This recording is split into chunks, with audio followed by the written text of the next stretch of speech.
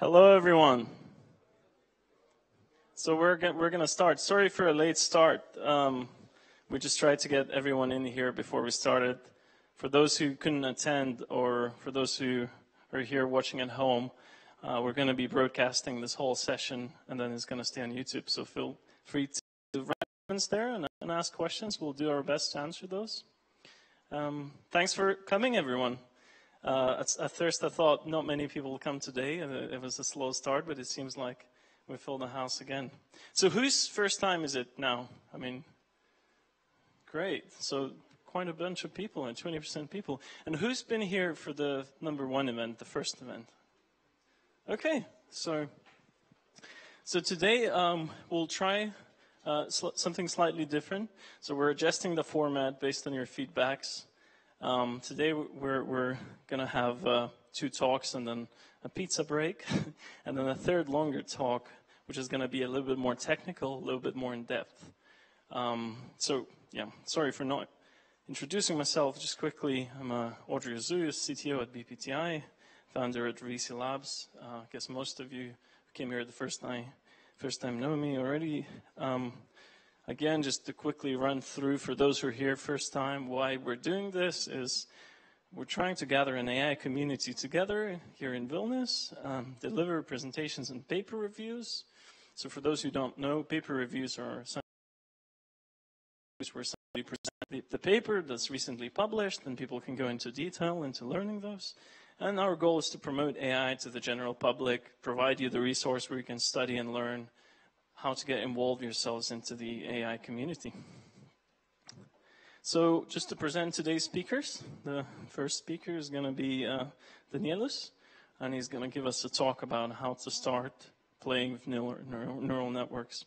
Then we're going to have Renaldas, who's a shepherd at Unity Technologies.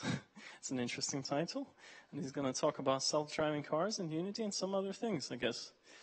Then, after the pizza break, we're going to have an educational talk about convolutional neural networks and their types and all sorts of things that some of you might not be familiar with, but don't be afraid if you're not. Just keep asking questions. You can always interrupt the speakers. They're happy to just keep this as a conversation. And before we move on with the first talk, I just wanted to thank everyone, especially Neurotechnology, who's sponsoring this pizza time. So we're looking for different corporate sponsors every time to sponsor the pizzas and the drinks for you guys to enjoy. We got a pretty good lineup up to date, but if you run a company, you want to contribute, you're welcome. We're doing this whole thing in an open source format so everyone can see where the money's coming and going from. It's all sort of clear. We just want to keep this community alive. Also, I want to thank Rise for hosting us. This venue is pretty great for events of this size, and we get to stream these things up to YouTube so everyone can enjoy them. And I just wanted to let everyone know, for those who are interested in deeper paper reviews about AI, you should check out Neurotechnology's own meetup. That's going to happen on Monday. And they're going to do a paper review about some specific topic. It's usually about 1 to 2 hours per paper, so it's more in depth. So for those who are really involved in this field, feel free to attend that too. So again, we had 2 sponsors. Pizza time, and we're looking for more if you're happy to join. And I'll get to this later. But before that now, let me introduce the first speaker. So, Danielius, are you ready to come on stage? So, as a quick intro, Danielius is sort of an ultimate community member in hackathons, the things related to coding, IT, and then makers community.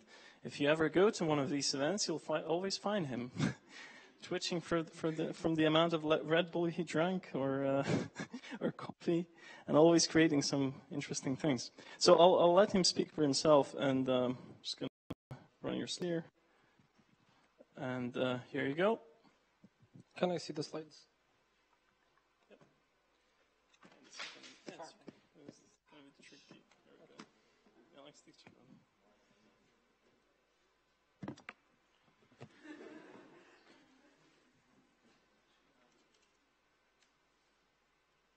Hello. So yeah, I actually wanted another title, but Audrus wanted for me to get politically correct. Can I have a clicker? No? Okay. So yeah, so I actually wanted to name this talk I Dare You, Mother, yeah, so Mother, Father. Okay, this worked. So yeah, my name is Daniel and I'm sick today, but I still wanted to come here just to like speak to you because I think I can help you, and then in like 10 years you will maybe be able to help me. So yeah, for the past month or 6, something like that, I'm working with Place You Live, and we're trying to create predictive models for homes.com, which is one of the biggest real estate ad companies in the United States. So that's that. Basically, I'm unemployed. Is it funny, yeah? Okay, so enough about me. I'm sick and I need your help. So I want to ask like few questions to better deliver this content. So how many of you are coders? Can you like raise hands? 40%, okay. How many of you use Windows? Don't be ashamed. Okay, so, and what was the other one? How many of you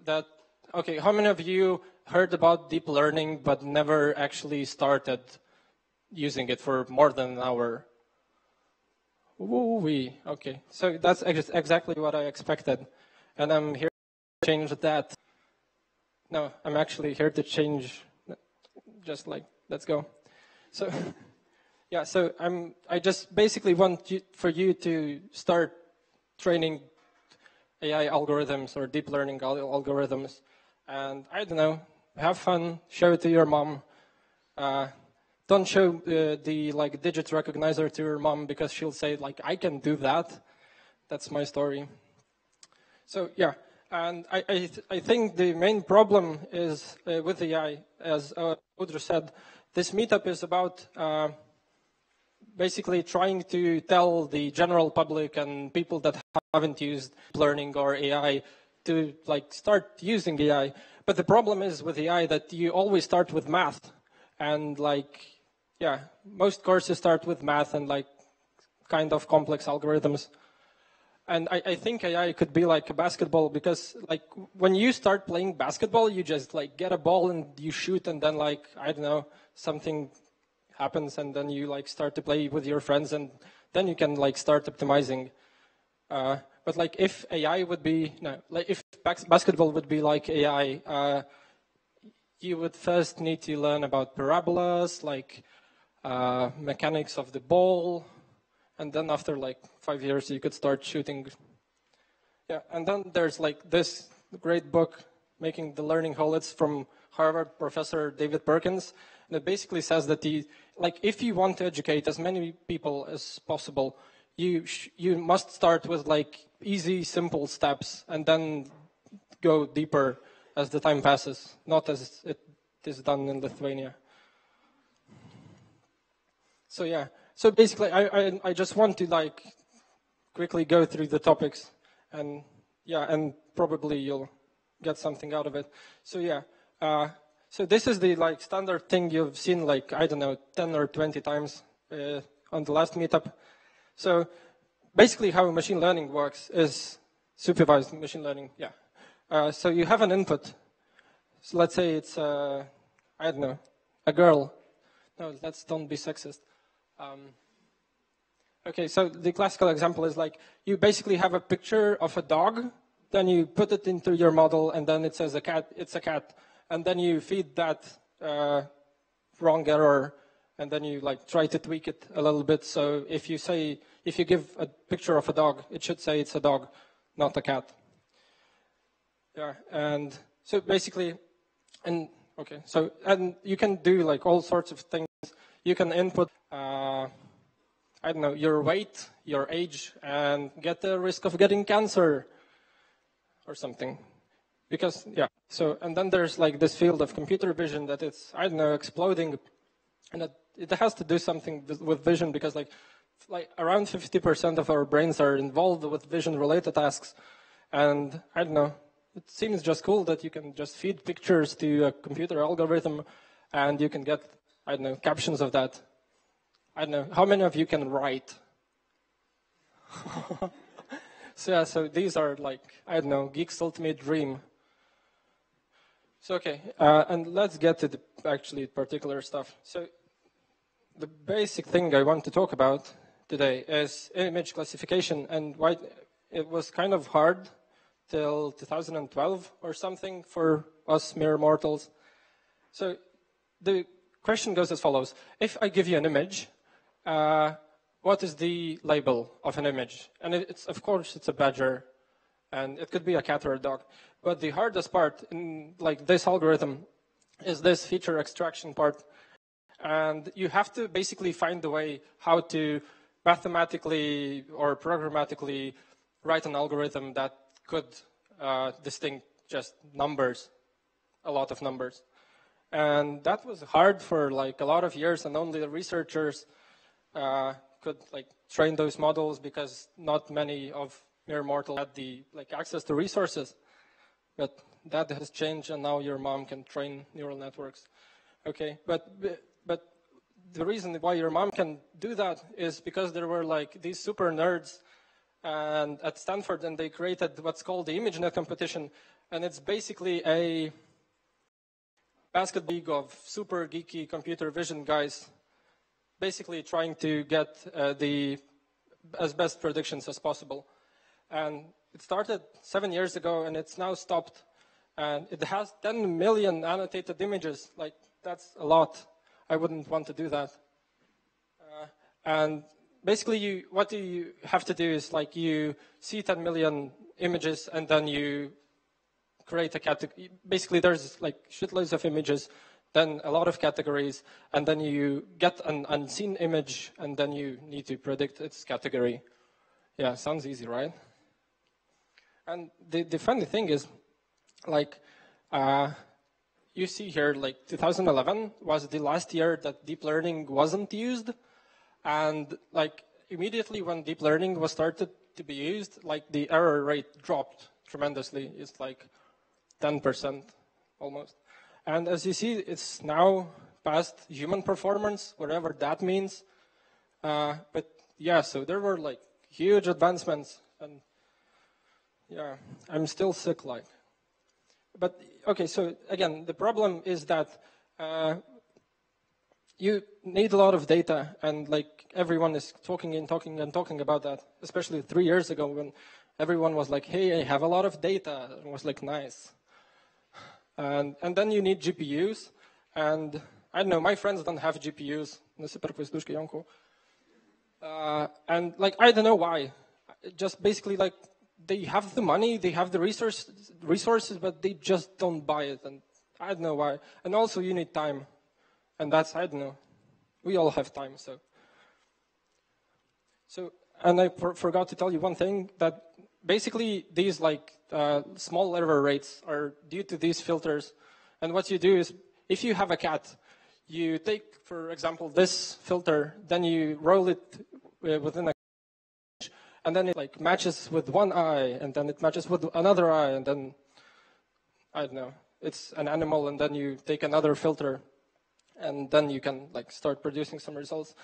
But the main point is that the main part of these, all the previous networks that won ImageNet, they are available for free.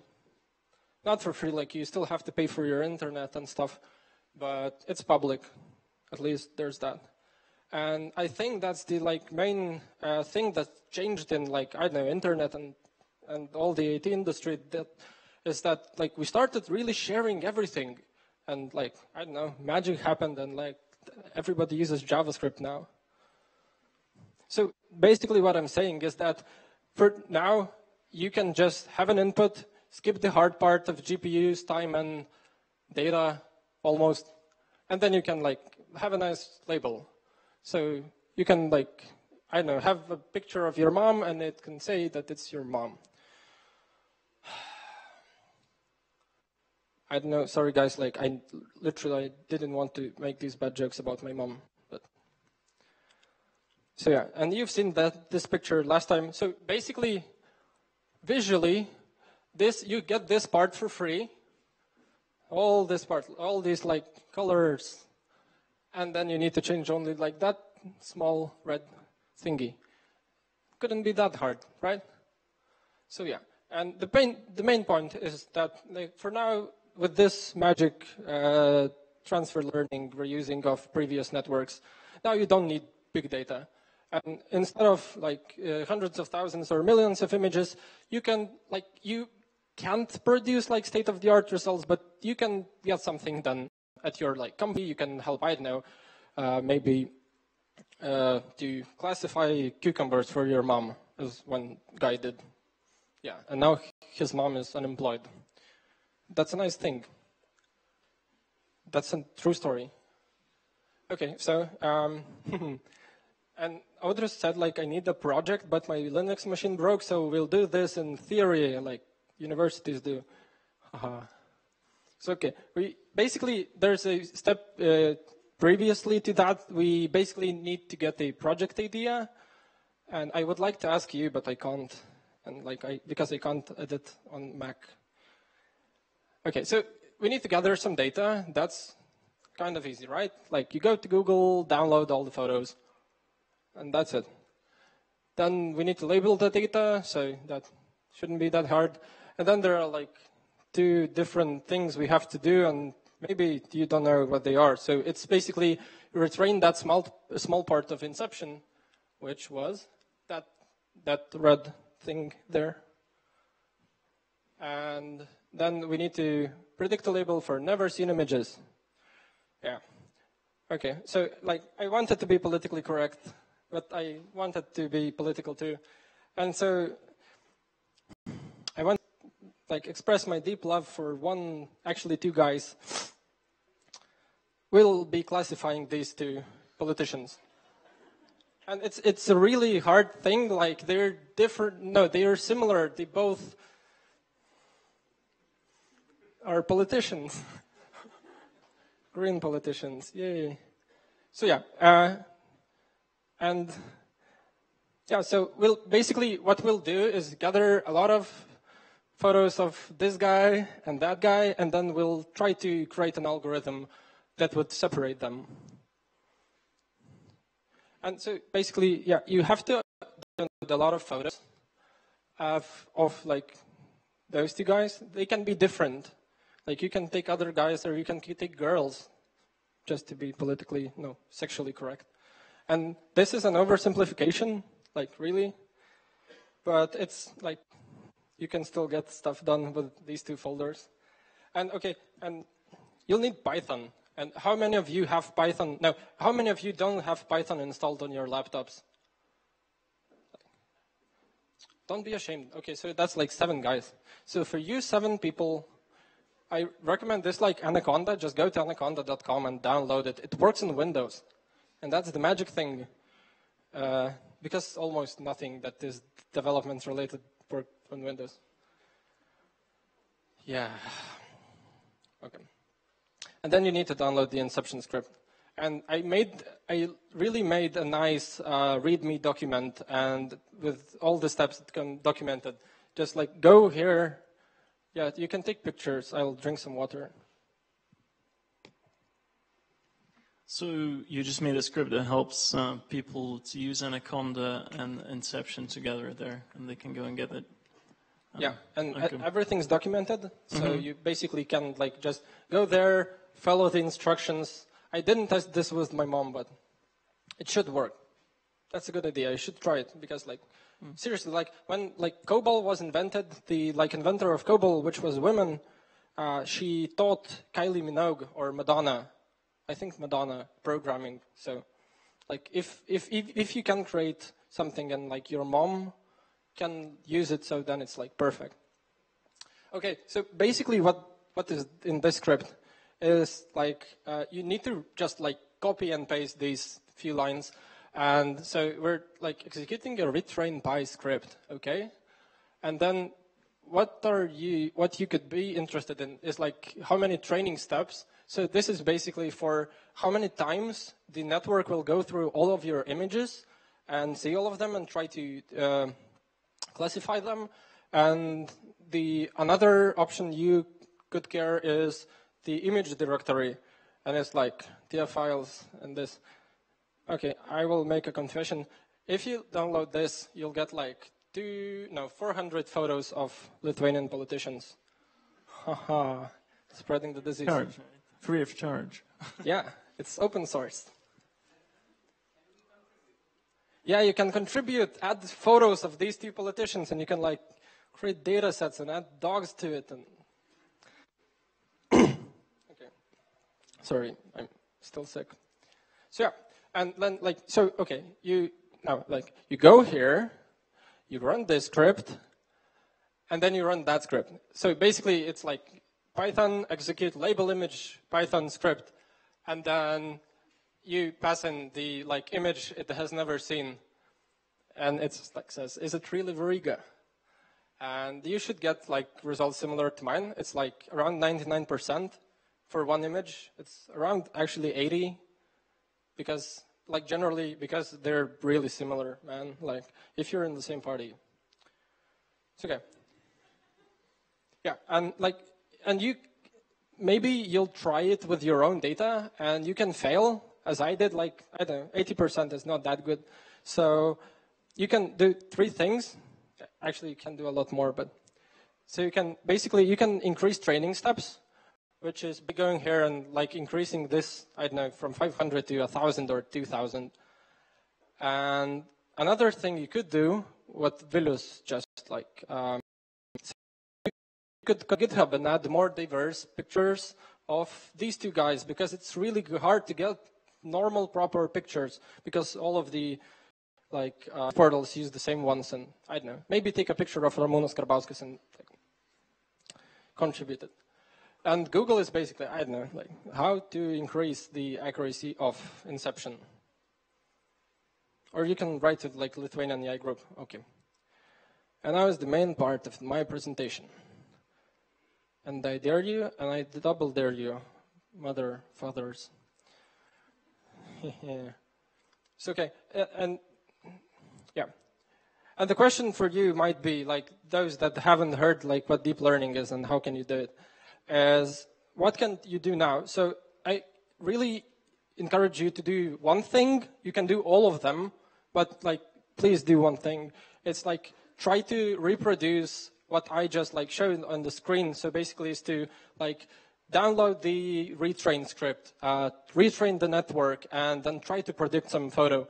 And it all takes around 5 minutes. I tested it today in Windows while being sick. So if I, while being sick, could do it in like 5 minutes, you can do better, man. And like, okay, and if you do that, and if you reproduce the same results, you could try to find a project idea, which, I don't know, it can be tricky, but you could try to classify and add another party members, and then maybe, I don't know, add all of Lithuanian politicians. And then you can visit fast.ai. And why basically why fast AI? Because they have that top-down approach, so that they basically start with really simple things, and then they like make them complex as you go. So it's kind of easy to go through first few lectures. Yeah, and keep on deep learning. I don't know, like, hit the group on Facebook, write some project ideas. Maybe create, I don't know, Lithuanian speech-to-text recognition that wouldn't suck. Okay, and I have project ideas, yeah? You could do a people identifier. So basically, you can have in your company or at your class, you can have each folder for each person, and then you could create a personal greeter. Yeah, that's what I did, actually. The second one about the Tinder. I did this in the hackathon like 1.5 years ago. So basically, you download a lot of pictures of girls and or boys, and then you basically play the game of Tinder.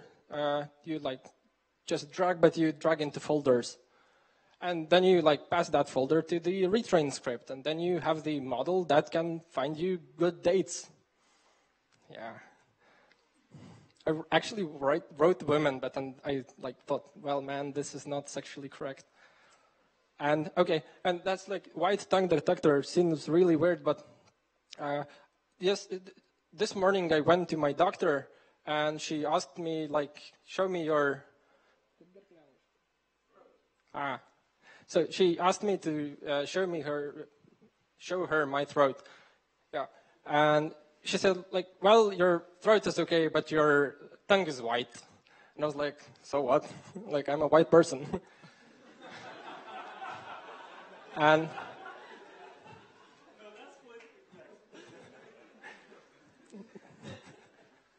yeah, okay. So, but the funny thing is that I was and she said you eat too much garlic, drink way too much coffee early in the morning on an empty stomach, and I was like, whoa, you could see that from the color of my tongue? And I was like, man, you can create a system on that, and yeah, you medical professionals better watch out.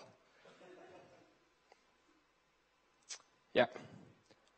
And that's it. Thank you. Pardon my sickness and correctness. And please ask questions. Please give feedback. And I leave you with this. Thank you.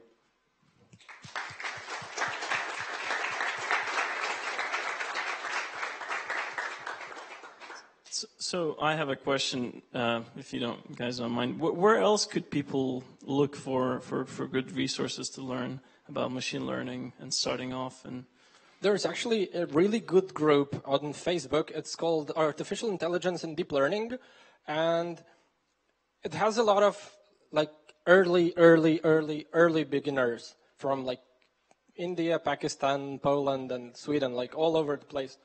And there are you can get help there. It's basically a place to ask dumb questions, not dumb, but beginner questions why is my model performing so bad?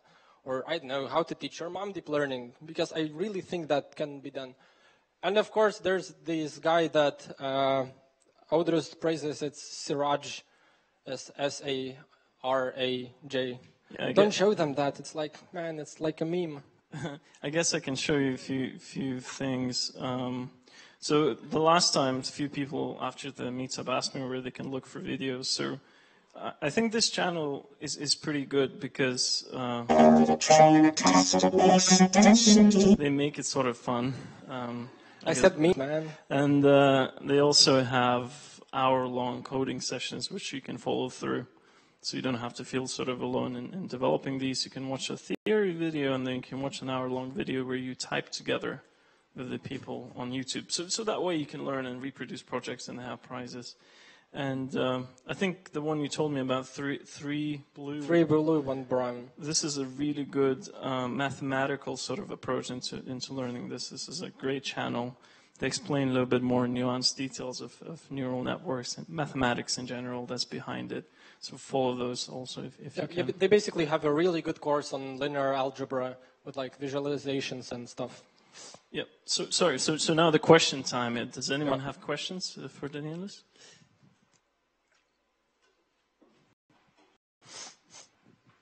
Hello. I have a very simple question.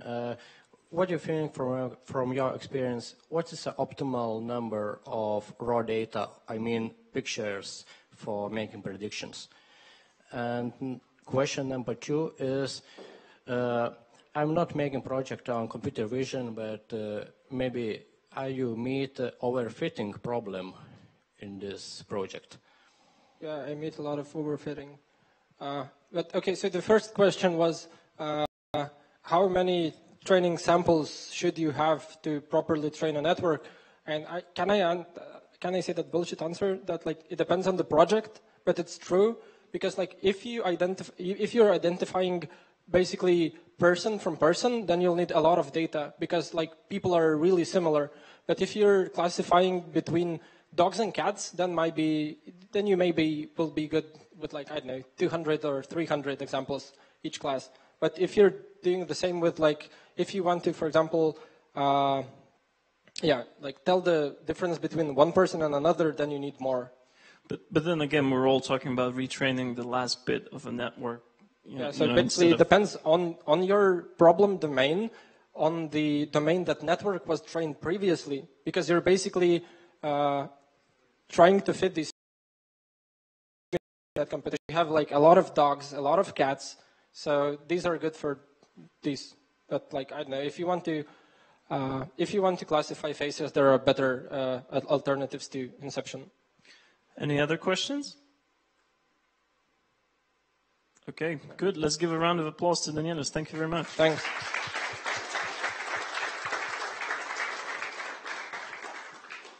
So I guess the whole point is if he can do it, then anyone can do it. So you should try. And if you need help, just go to AI Lithuania group as well. Give questions there. There's a pretty good community of 200 members, and we'll try to help out. So I want to invite on stage the next speaker for his talk. Yeah, whenever you're ready.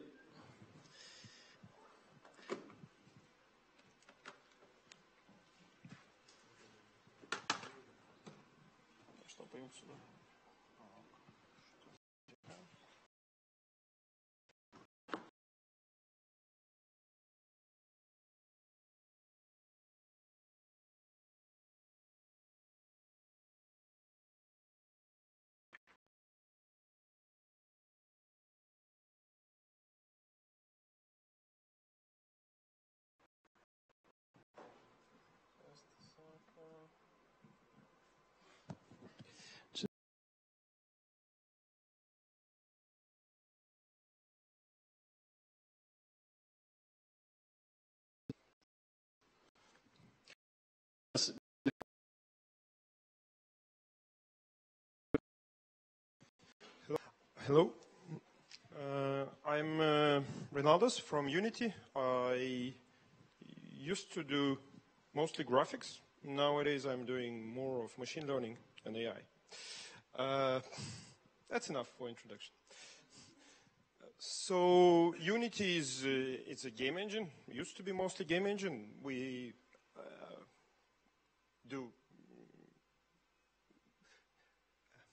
do tools that people can use to make games on mobiles, consoles, and desk. Yeah. I think this is better. Okay. Various platforms. So most probably you know Unity as a game engine, but with time, Unity becomes more and more of a tool, not just for games. There is a lot of AR and VR stuff. Wow. Sorry. Keep talking, I'll keep fiddling with the mic. Well, so nowadays you've probably seen some of the directors, like a District 9 director used Unity to create a movie. Wow. And Unity becomes more of a tool for simulations as well. So that's why you're probably wondering why I'm from Unity talking about the automotive and cars.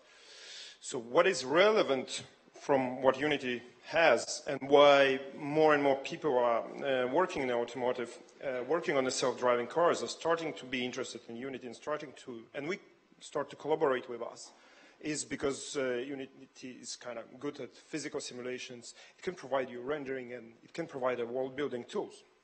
So the next question is why would that be important for the automotive? So I want to talk a little bit about this basically. Closing the loop. So on the top there is a normal kind of way how AI would look at the picture. Imagine the AI self-driving AI inside of the car. It would look at the camera, at the sensors, try to understand the picture, and create a model of the world or around the car in order to be able to understand the world and then plan the actions. And it generates an actions, and that's how car is moving.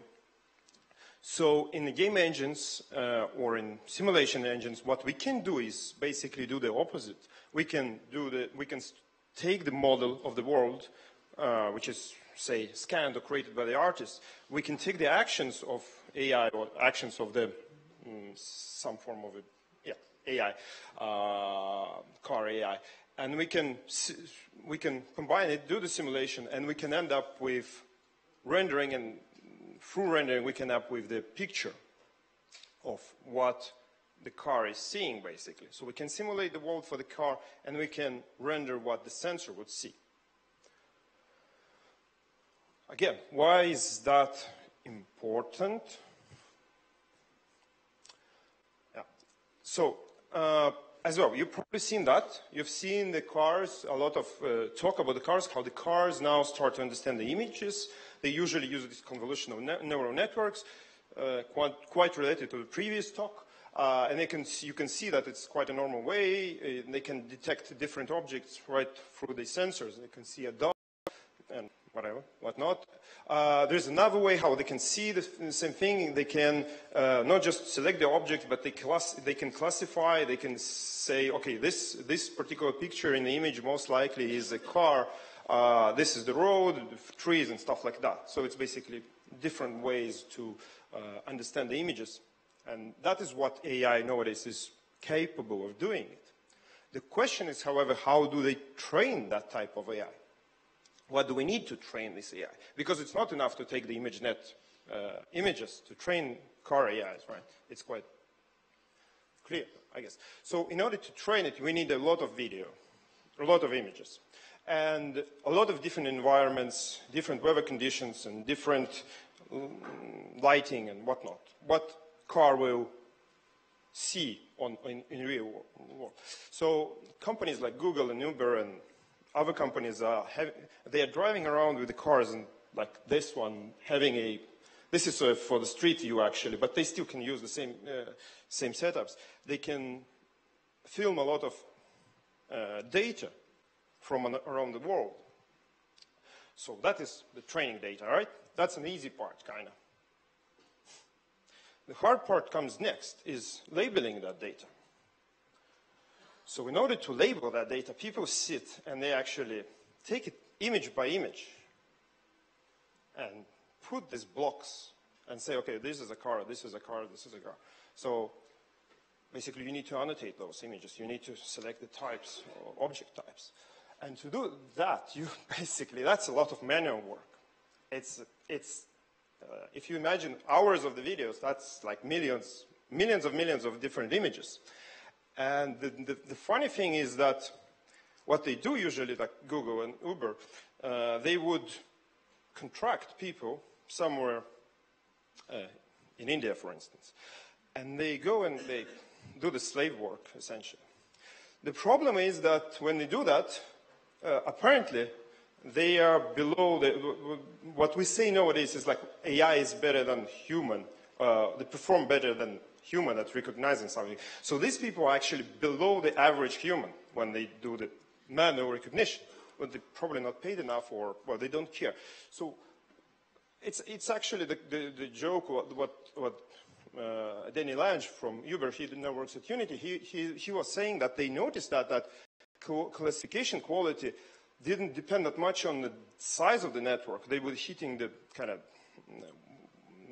some hard roof at some point. They were trying to add more data. They were increasing the sizes of the networks, trying different algorithms. But it turned out that the problem was in the classification, like the manual classification. Once they started improving the manual classification by giving it to more people, basically every image, they ended up that every image has to be relabeled by at least 4 or 5 people. And that's where they saw an increase in the quality. So quite often the quality depends on the annotation. So I guess it's really hard to motivate people to do this sort of work as well. If somebody's just selecting cars all day long, they get bored pretty quickly. Yes, it's kind of robotic work. There are the ideas how to make it more into a game, but yeah, whatever. So it's a very expensive and time-consuming task. So the idea is, what can we do? And people start to come back to the simulation engines and rendering engines, look at the game engines, and creating a synthetic training sets. So what we can do is, if we have a model of the world, right, if we create it, we can render it, and when we render, we get an image, and nowadays we can get a pretty decent image, maybe still not a completely photorealistic, but quite decent image. And then imagine if you would mix it with the real images as well, so you can have a training set, which is some of them are real images and some are rendered images. So you can increase your training set, but the game knows you not only how to render the pixels, but it has much more information, like it can generate the depth, it can generate the different classes, because that is already like part of the scene, part of the world data that engine is using in order to render. So very easily we can get this so-called ground truth, the classes velocity for the cars and bounding boxes. We can simulate LiDARs. Well, we're working on simulating LiDAR, not yet doing that. So it's very easy for us to produce this type of, oh my God, this type of data. So kind of, sorry. So a little bit of another problem is how do we get more photorealistic images, right? We want to get as close to the camera, what the sensors see.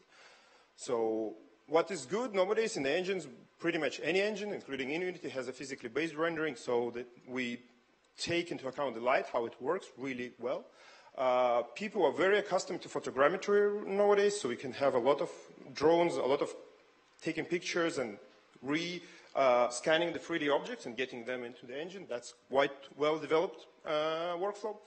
And we started to integrate, like we have an integration with the ray tracer, so it's not you can now use a renderer which is not a game-specific renderer, but more of a, like, what is used in movies or in, So basically, you don't need to run it as fast as you do for a human. Yes, exactly. It could be a lagging game, but it would still be good for the classification. Yes, exactly. We can leverage the fact that we don't need to have real time, or we can spread the work on many, many machines. That's what people as well do. That's put that rendering on the Amazon cloud and just crank a lot of images. Yeah, that's how the photogrammetry works integrated in the engine. Basically, you can see a lot of cameras and objects. Some examples of the rendering, the quality that you can achieve nowadays. But the next interesting step is actually, this is I stole it from the paper from Apple from last year, I think. What people do now is they take the synthetic image and then they train the GAN, like generative model in a particular way, so it can go from the synthetic image to a more photorealistic. So basically, you train a special network which takes our images rendered in a game engine and then improves quality on them. When we train that network, we would give it a pairs of basically a synthetic eye and a refined eye, or that's an example with the eyes, but in reality, that would be in the automotive reality, that would be the images from the cameras of the cars. And by basically, it's type of the network like pix-to-pix type of networks, where you have two images and you go from one to another. Like images go from zebra to a horse, or from horse to zebra, from sketches to images, and in this case, from a synthetic image to a refined image. And it can boost the quality additionally. Our partner is saying that they're using GANs. It's actually a university in Spain. They're working quite a lot with that, and they're using GANs. So the interesting thing that they noticed, it's like a bit of an anecdote, is that the GANs, for some reason, doesn't really like people in the synthetic images, so it tries to remove them. That's worrying. It's probably something with the training sets that they use for the training the GAN, but it's kind of, yeah, weird. So that's one of the projects as well that we're working right now with the partner, is basically replicating a particular intersection from the real world and trying to model it and create a synthetic data sets for the same, like one-to-one mapping for the real world. I'm somehow managing to double click. I'm sorry. Sensitive. Yeah. It's nervous as well. It's not me nervous. No, it's the remote. That's what I'm saying. So that's cool. The next, it's not a big thing. It should be a big thing, but. So the next step is still kind of creating these virtual worlds it's kind of expensive and laborious effort. It's much better than doing that with the cameras and then labeling that. It's better because we can change lighting, we can change environment, we can easily move cars around, right? So it allows us much more variety, but it's still quite expensive. If you look at the game, like on the quality of the Grand Theft Auto, there's a reasons why it cost more than 100 million to make. Not all of it went into the content generation, but still, you can imagine at least 1/4 of that money is creating the content. And a lot of people working on that. So basically, there's two angles that we're trying to attack. That is integrating different data, the maps, satellite images, drones flying maybe around, not right now, but in the future, part of the photogrammetry, getting a lot of the data, building the 3D databases, and then putting it all together, maybe using the maps. You have to be gentle. Or maybe, again, using AI to help us to do that. To look at the examples of the world. And this is a simple example that I was working on. This is just, you just creating variations of the textures. You give it one image and then you can generate a different set of images that kind of, by example, there's no other input photo and creates a new textures. It's based on VGG, actually. So are these, so all of these are AI generated? Yes. Okay. The funny thing was that the original image, it's not here, I think. Yeah. Or is it? No, I don't think the original image is here, but the original image had the watermarks. Ah. And in the generated images, there are no watermarks. That's interesting. They just, they fall out of the machine sees that they don't belong here. So I think there's the startup idea right here. So it's a simple example of the generative model. You can find more examples of the generative model. It's kind of not really well developed yet, but I think we will be able to use generative models not just to generate textures. Textures is a kind of simpler case, but I'm gently pressing it, but actually trying to create worlds. Basically, look at the distribution of the objects in the real world. Maybe basically taking the photos and creating scenes from example, using those asset databases that we are building, people are building, and then look at the pictures. Okay, I see the same what the car is doing. Like I see that there's this and this object in the photo. So I can find them in the asset database now. And I could put them so they fit approximately. And that way, like basically reverse creation of the world. Use the same algorithms that we use in the cars to see things in order to create worlds and then to train them again. And to use those networks to improve. So it's like a loop, constantly improving. So friend of mine was saying, so how it's not just the worse and worse, right? Yeah. Humans have to manual labor somewhere in this loop. We always will have to put manual labor to spin that wheel in order to get it better, not worse and worse.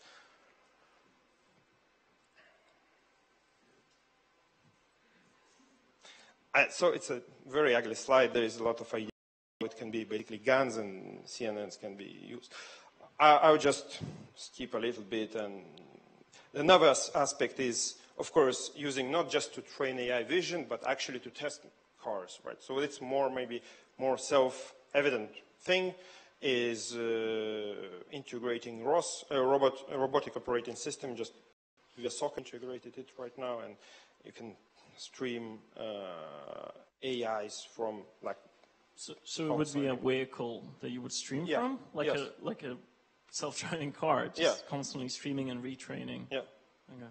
Or testing it more, like maybe not retraining, but testing if it can what it's. And so it's going to be a sad time for QA testers at Unity, right?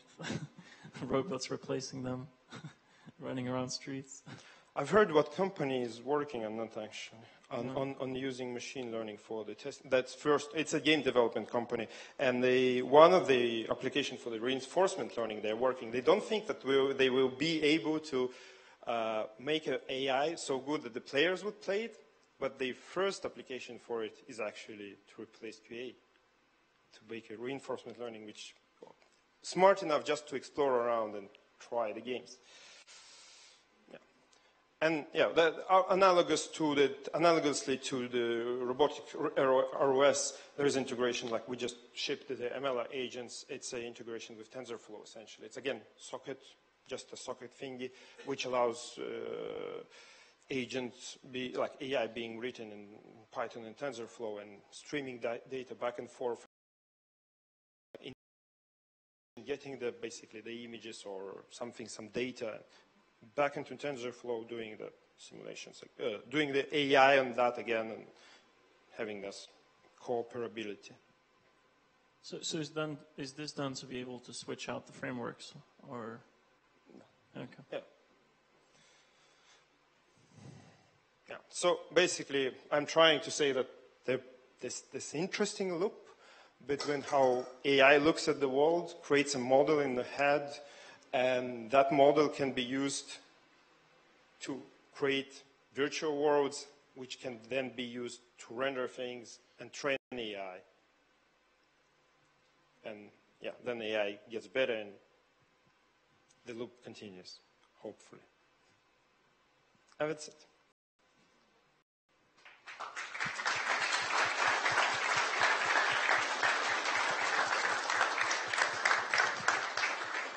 Thank you.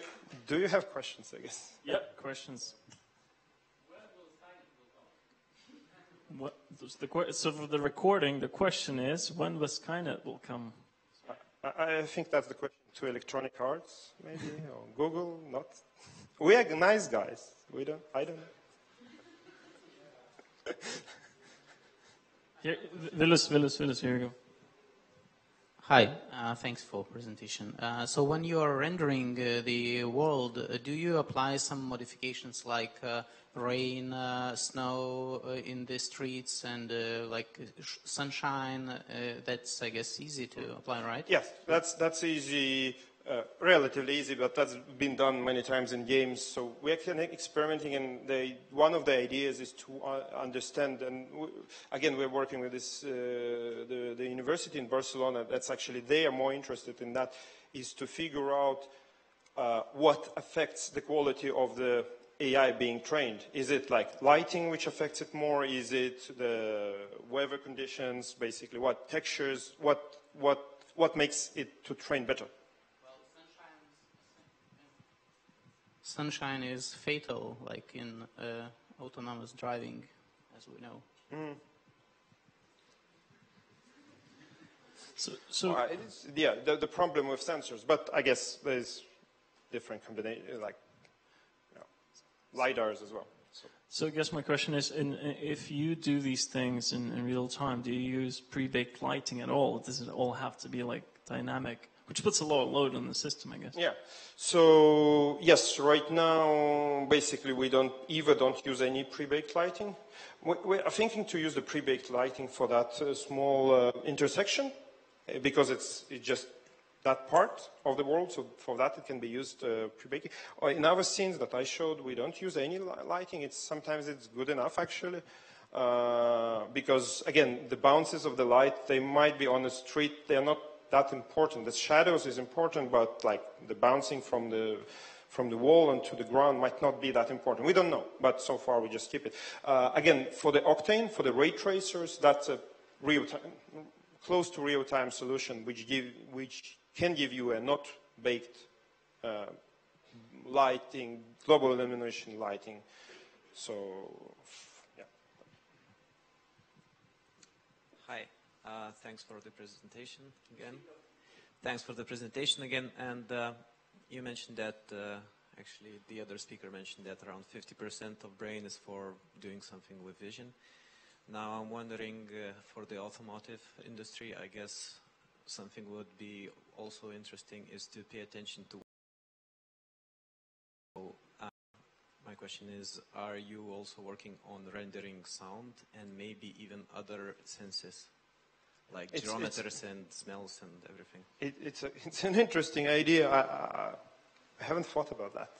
No one discussed that part, at least. We think we are interested in simulating other sensors, like LiDARs, the spinning lasers. So it's a laser emitting radar, so it's basically a laser beam scanning the distance to objects spinning around. So that's as far as, I guess we are too much rendering oriented, all of us, so haven't thought about that. It's quite interesting, actually. I don't know if cars is doing anything with the sound. It sounds actually quite important when you mention it, but we haven't thought, I haven't thought. But from my experience in VR, for example, sound is actually much harder than visual stuff, because if you think about different frequencies, they bounce off differently from different objects, and they have absorption. So it's in terms of simulation, it's much more labor intensive. Any questions for the speaker? One at the back. Any more questions at the back, so I can just send off the mic once? Can you lift it up to people there? I just wanted to ask, do you use real world maps for generating video, for your training, or you just I don't know? So at Unity we don't use, partners use, but I don't really know what. I know that our partners are using maps, but because of the costs, and we are not ourselves. We don't do that. But definitely, it's an important part for the world building. The maps is definitely an important component. Here, taking from what he was saying about sound, maybe a question in general: is there like anyone else working with sound around, like synthesis of rendering of sound, AI, or something? Sorry, could you repeat the question? If there's someone around, I mean, not necessarily a question to you, but in general, if there's like someone working in synthesis and rendering of sound, no, I mean sound analysis or anything. Yeah, that's what I said. In particularly in terms of AI for the machine, for the cars, no, I don't know anyone. For the games, we have certain simulation. Like there are a couple of solutions for the, but they usually are more like a baked solutions. That there is some predefined areas kind of that are pre-simulated, and usually in the game engines, or you travel between those pre-calculated areas, how the sound, like they know the volume of the room around you, kind of. That's a normal solution for the games. Yeah. I guess there's not that many people around in the community working with sounds, but I think that point is very interesting. It's called HRFT Transform. You can look it up. You probably know about it. Is there any more questions at the back here while I'm here? Here we go. First of all, to you guys there, I know the company in Israel which is working with sound, kind of using the same ultrasound sensing for self-driving cars to get data from that to analyze that. And then the question for you, if you have any particular challenges while dealing with this kind of applications for self-driving and navigation, what is the most difficult or challenging part to deal with while using these kind of applications? Well, it's full of challenges at the moment, to be honest. As probably one of the challenge that we are kind of, okay, probably the two challenges that come up to my mind. One is what I mentioned, is creating those worlds, virtual worlds, basically. That's a big challenge for us. How to get this data, how to put it together, so it doesn't cost millions. That's probably one of the big, and then being able to render that. That's a much smaller kind of challenge. The biggest challenge is getting the data together, and while doing that as well, figuring out what is important and what is not important, because we cannot really go and simulate and scan everything exactly, right? No, we could, but it's just an infinite amount of time. So it's, while doing that, the challenge is to figure out what is important as soon as like as quickly as possible, so we don't waste too much time on scanning or getting the data that is not necessary for cars per se. Another challenge, it's more it's not really connected with cars, but since I'm kind of working with that, I would mention it. So it's actually running neural networks on different platforms as efficiently as possible. Like if you take TensorFlow, for instance, if you start, okay, let's put it this way. AI today, application of AI is so dominated by NVIDIA. For us as a company that is interested in the cross-platform, to be able to run on different platforms, both in terms of Mac, Windows, and in terms of small devices that are going to be used in the cars as well, as a brain for the car. For us, it's a big challenge. How do we make sure that it's not only just NVIDIA, but that neural networks can be executed on not just CUDA-enabled GPUs, but take advantage of different GPUs, take advantage of special DSPs and whatnot, what hardware vendors are providing. As physicist, I did lots of modeling, like the first part of your graph. So I know that every time you do modeling simulation, you have kind of error all the time from the real world. So let's say your error is left in the rendering, and then you teach your AI to model the world with that already error. So how you overcome that problem, or do you have it on? The current kind of idea is to mix the data, to take the real world data from real cameras, do the manual manual labeling on it, and just mix it together. Train on, try to train on basically mix the two data sets. That's the idea of real world and synthetic. I don't think we ever will go for 100% synthetic. I think it will be always mixture. Just to add on that, I think the Apple article you featured is very fascinating one to read. It's quite an easy read, and they talk about all these challenges they came up with synthetic and real world data. So who else has the question? I saw some hands. Anyone here? Anyone I'm missing? If that's it, then let's give a round of applause for our speaker.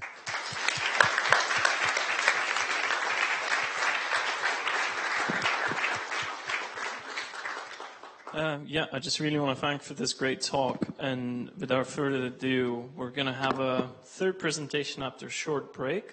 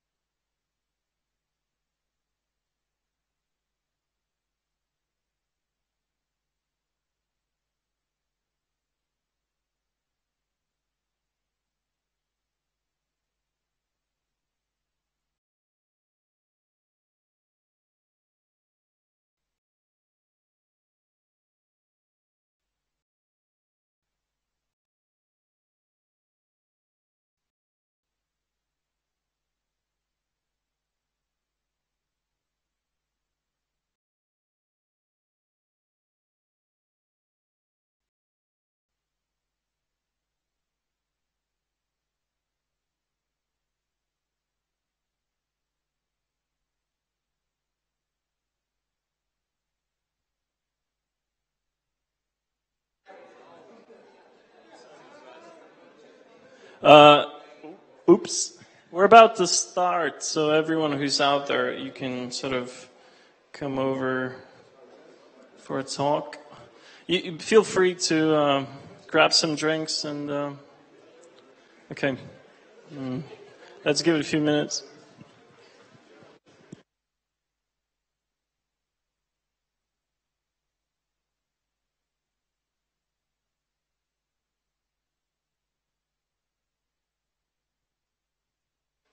There are plenty of the seats around here, so feel free to go up.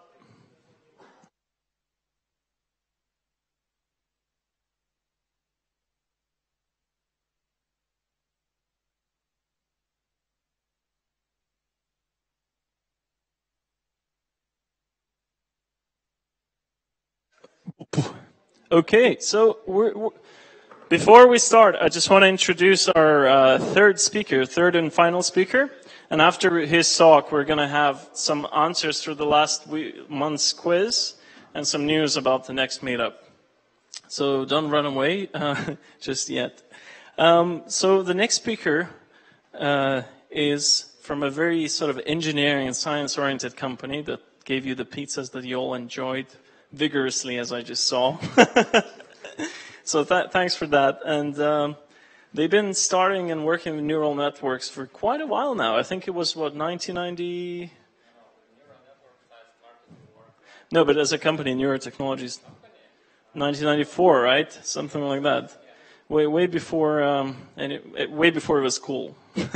Basically that. So, yeah. So before further ado, yeah, I'm gonna let the speaker continue by himself, and let's enjoy the talk. Hello. Let me adjust my voice. So I'm Anders from Neurotechnology, and today we are going to talk about CNNs, convolutional neural networks, or convnets. So in the first two presentations, you first presenter, for example, showed you inception network. You remember this big network where he showed that you only need to train that only red dot, yeah?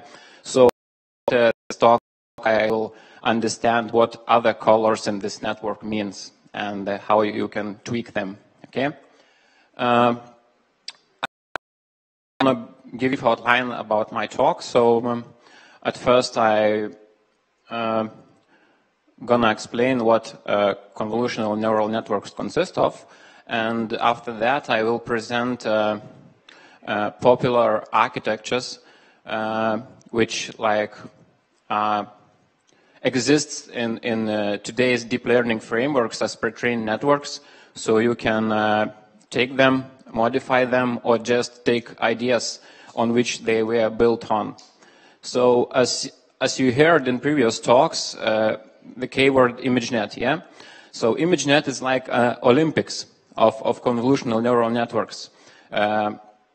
So scientists tries to create the better networks and to get the better accuracy and to refine the ideas. So each year, this competition or winner of this competition is like inspiration for the advance of convolutional neural networks. So, and before we start, let me ask you, how much of you have tried to train convolutional neural network? Oh my. So, it's not a rocket science. Basically, you need only to know the multiplication to train a neural network, yeah? So I hope that you will get an idea how this works, okay? So let's move on. Yeah, I imagine that you, when you're thinking about neural network, it's a pile of some magical bricks which somehow takes image and produce some number vector which are like in label of a class, yeah? And I hope that after this talk you will know, you will get an idea what these bricks are, and that there are a lot of bricks in CNN training. Okay, so let me tell you what convolution is, yeah? Before we start, because it's essentially convolutional neural networks consists of mainly 3 bricks, yeah? One brick is convolution, another brick is fully connected layer, and the third brick is max pooling layer. So what convolutional layer is, essentially, we have, why this is not working? Okay. Okay, it's not working. So we have the filter, the matrix. It has a spatial dimension versus 5. It's not pointing. Yeah. Okay. Okay. So, and it's essentially a filter which you apply to an input image. Yeah, we have a 32 by 32 image, and we take this filter and do a multiplication with the input image. And and after multiplication and summation, you get one response, one number. Essentially, this operation is called convolution. So it's a dot product. Yeah, and this is how it works. Yeah, we take this matrix and slide in every position in spatial dimensions of an input image. Yeah. And as you see, this is color image because it has 3 depth dimensions. Yeah, for example, red, green, blue.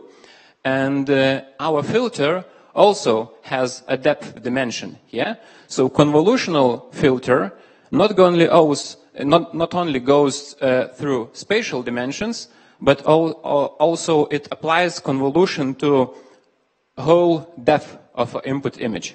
Yeah, and mathematically it's written as a dot product plus bias. Yeah.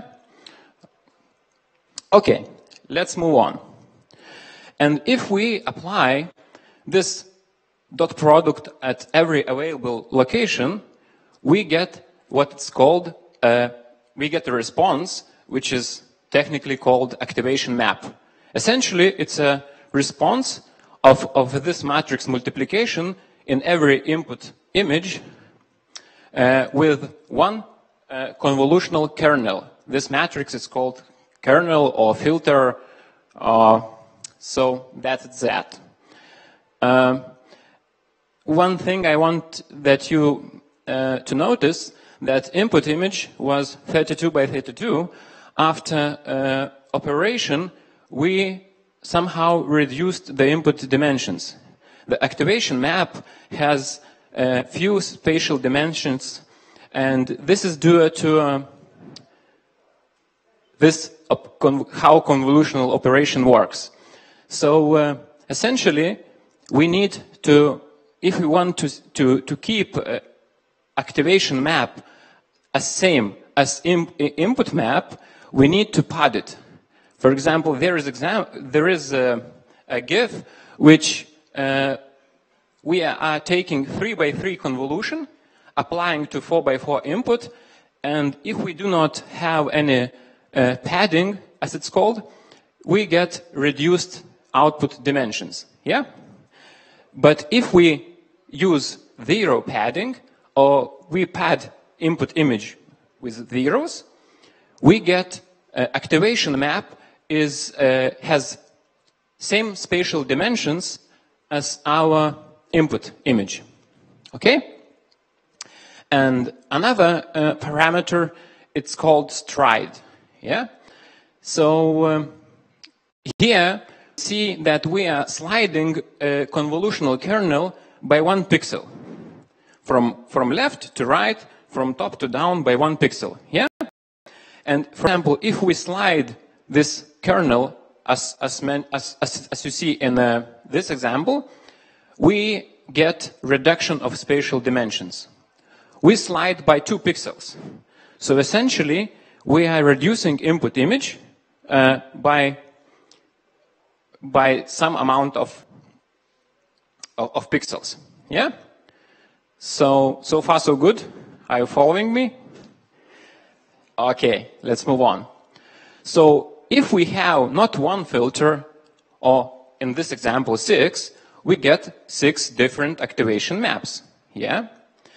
Essentially, this output of convolutional layer will be input to another convolutional layer.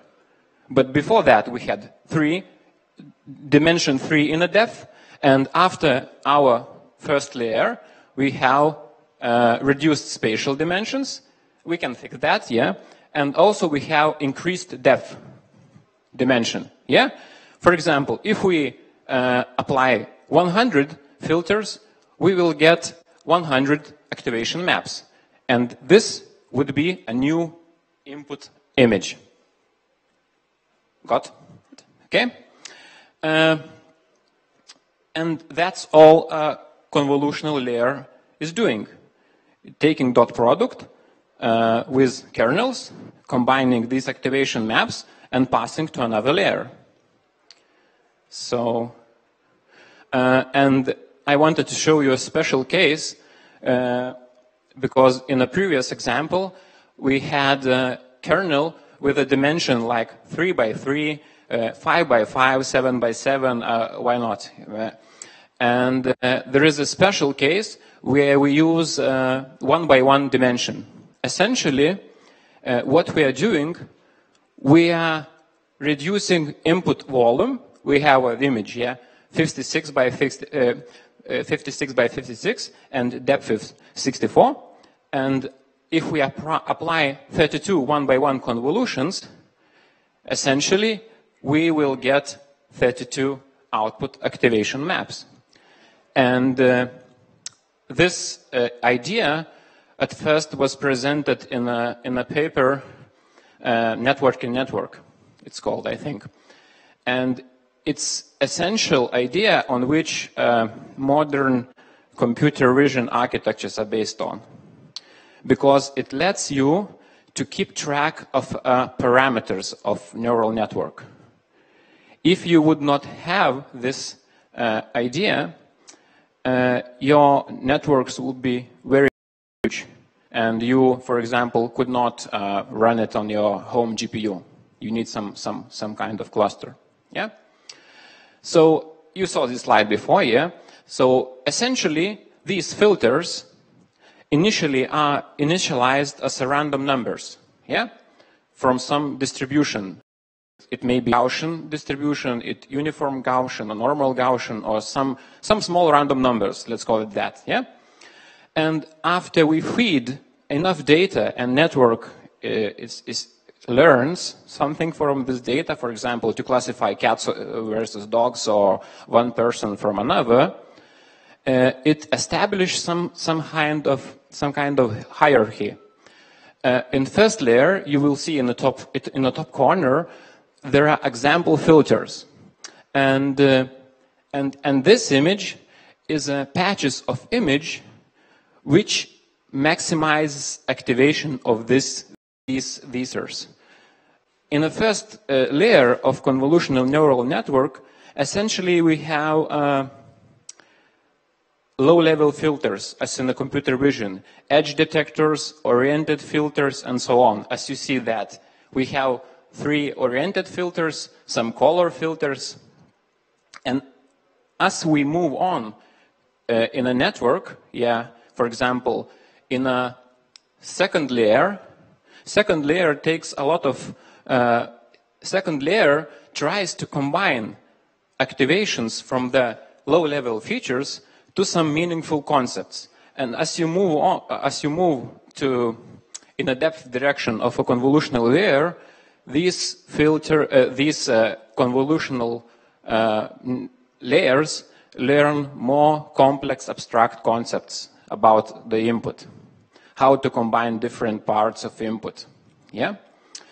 And briefly, I need to go back in the first slide, why this is not working.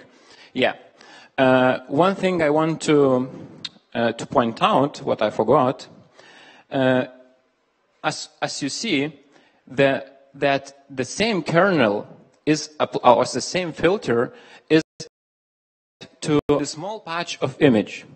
Essentially, we are trying to find for example, corner or some 35-degree line or whatever. And that if we have a small filter and apply it in every direction, the filter is only one, yeah? And if, for example, we tried to have some huge filter which applied to every pixel, it would be very inefficient. It can be possible, but it's very computationally inefficient. So essentially, we are like enforcing network to learn. For example, you see only a small patch here, you see a small patch here, and try to grasp what that means. Because network, this small kernel, does not see whole image, yeah? Only later layers can combine the responses of this layer and try to grasp what network is seeing. Okay. I think you got the idea. Okay, let's move on. Oh, there's example how it looks like. Yeah, we have some oriented filter. It moves very quickly, yeah? One green and one red. And it produces two activation maps. And they are different. And these filters are learned from some random numbers to like edge detectors. Okay? So essentially, this is the representation what the convolutional layer is doing. Okay, fully connected layer. And that is simple, yeah? You have a neuron which connects to every input pixel or input feature vector, yeah? And essentially what fully connected layer does, it tries to aggregate information from a whole region, yeah? Convolutional layer takes patches, fully connected layer takes whole concept and tries to get what you want from that. And essentially you can express fully connected layer as a convolutional layer by some clever transpositions. We can skip that part. And last thing, our last brick of our convolutional layer is pooling layers. Essentially what they are doing, as you see, we have filter, 2x2 filter, and when it slides, it takes maximum value. For example, if I have max filter, it takes that number, that number, that number, and that number. So what does this pooling layer does? It reduces spatial dimension, yeah, of an input volume. Also, it filters out insignificant features. For example, if I get strong activation or some filter detected corner, and I want like to pass that information to a network, the best would be that my activation where the corner is would be the highest. So if there would be the highest activation, the corner information will be passed to the next layer. Otherwise, it will be skipped. Yeah? So we can apply maximum operation or average operation. It's called average pooling. And we can, for example, use some other kind of filter. If we use 2x2 and we try 2, we get like 4 times the spatial dimension reduction. And that's it. That's all the magic in convolutional neural network. So now, essentially, convolutional neural network is convolutional layer, nonlinearity layer. So we, for example, want somehow to transform the output of each layer. Yeah? And we can insert rectified linear unit or some max pool operation.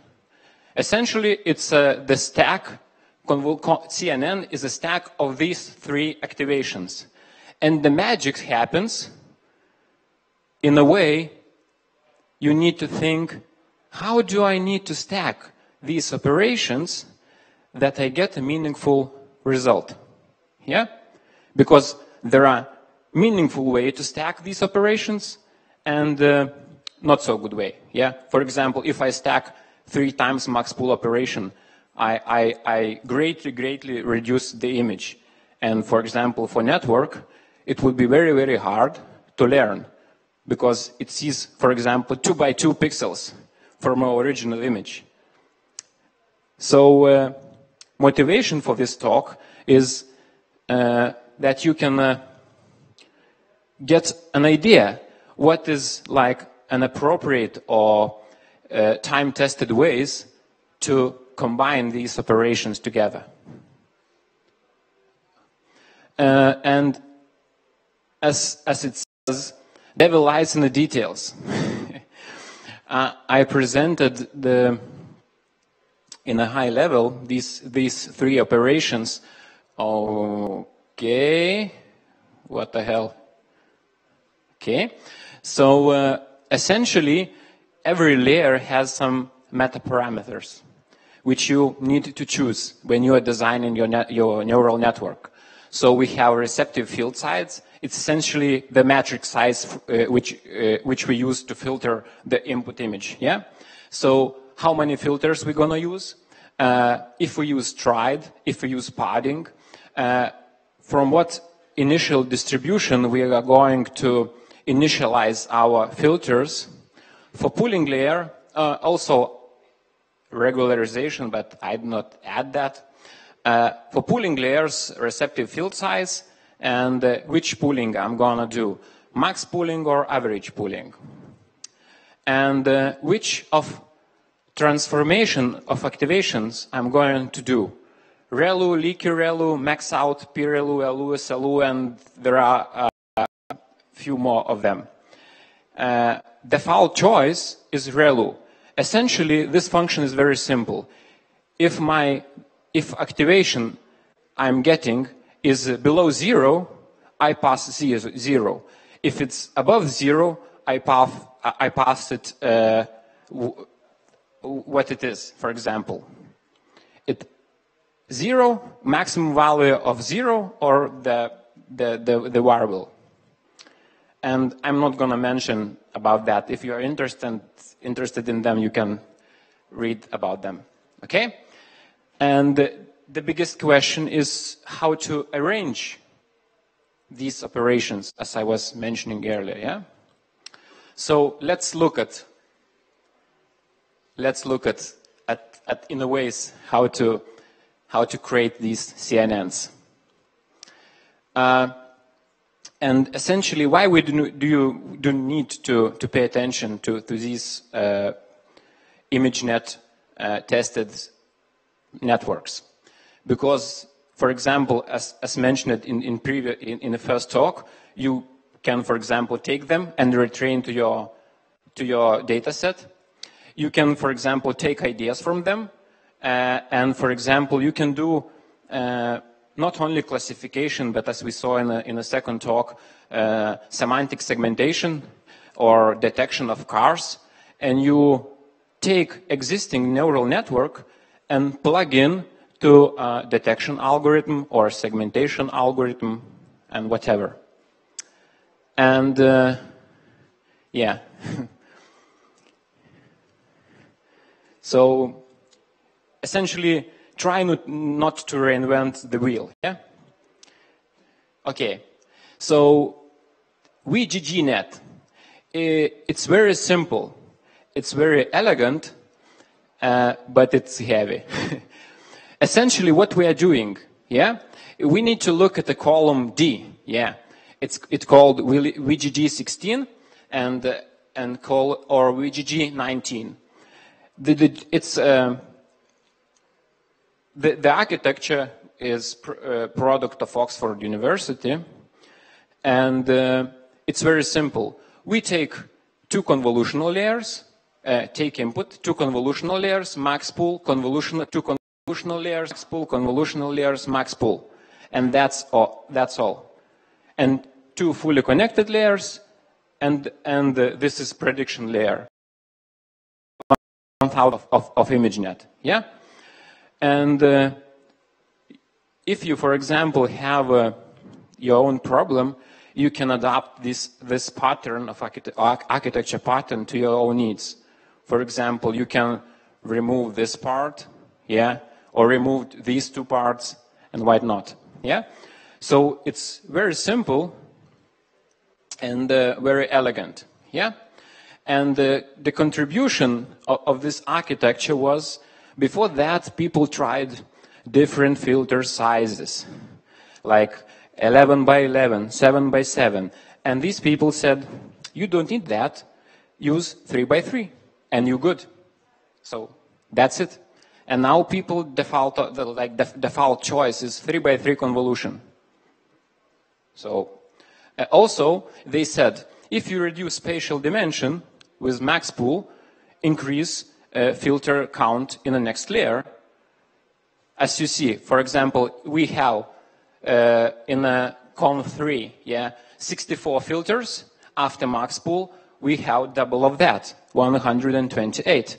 And after every max pool, we double the number of filters.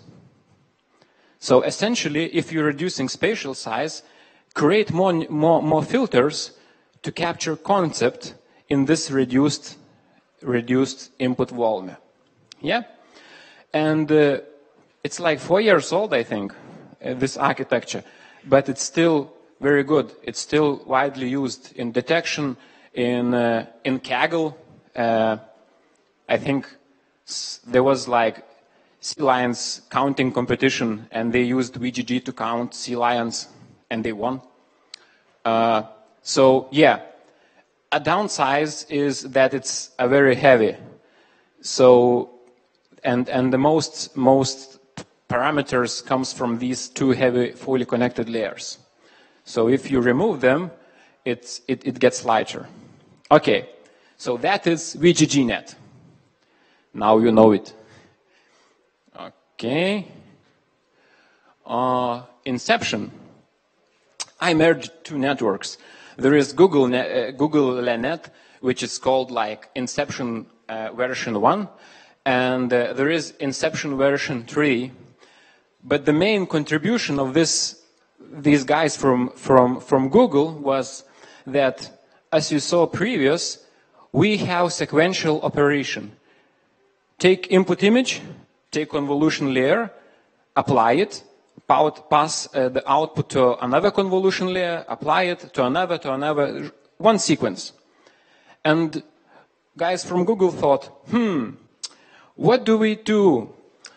What convolution to apply, 3 by 3 or 5 by 5? Or maybe we need to do max pooling, or maybe 1 by 1 convolution. Why do not apply them all and let the network learn which one is better? So they created, it's called tower architecture. This is Inception model. And you code this model and stack a lot of them together. So, and you see that they added these 1 by 1 convolutions before more computationally intensive 3 by 3 and 5 by 5. And they added them because we are in the top, we are doing merging of activation maps, yeah? And when we are merging, our depth of activations are increasing, yeah? It's multiplicative increase. So if we are not gonna do anything about that, after few repetition of this block, we will have a lot of parameters in network, and we would not be able to train it. So essentially, when a huge input is coming, we compress it to more manageable size. And also they introduced, it's called asymmetric filters. Essentially, 3 by 3 filtering is can be expressed as combination of 1 by 3 and as two layers of convolution with the filters 1 by 3 and 3 by 1. essentially. And it is cheaper computationally. So that's that. So inception, in VGG we have 16 layers, yeah? And inception, version 1, we have 28 layers. In inception version 3, we have 100 layers. And that is, this block is that thing here, yeah? So they just stacked the blocks. They also added the pooling block. So now you know how this dragon is combined. Okay, so we have neural network which consists of 100 layers. How can we do better?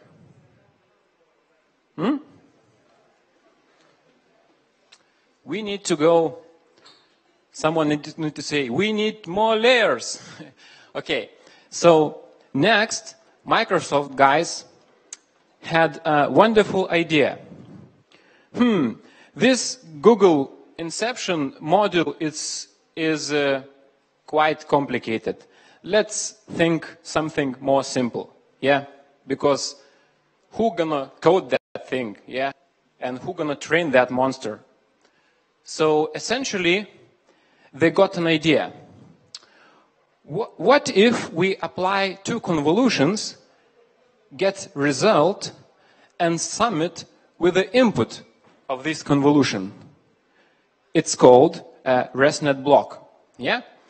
And what happens if we stack this block together? We get ResNet, or residual network.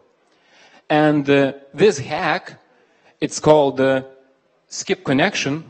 It essentially enables you to train very deep networks. For example, if you just stack convolutional layers, at some moment, your network will start to perform way worse.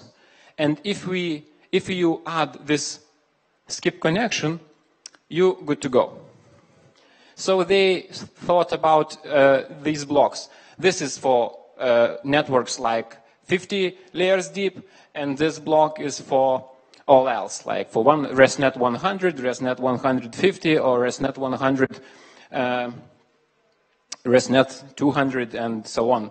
So essentially what they are doing, they are compressing. Input is 25.6 dimensions, yeah? We have image which has 256 channels, yeah? We compress it to have 64 channels, then apply costly 3x3 convolution and expand, make a projection to the higher dimension. And that's it. It's very simple, it's very elegant, and it works very, very well. So for example, you can take pre-trained ResNet and apply to your task of a choice.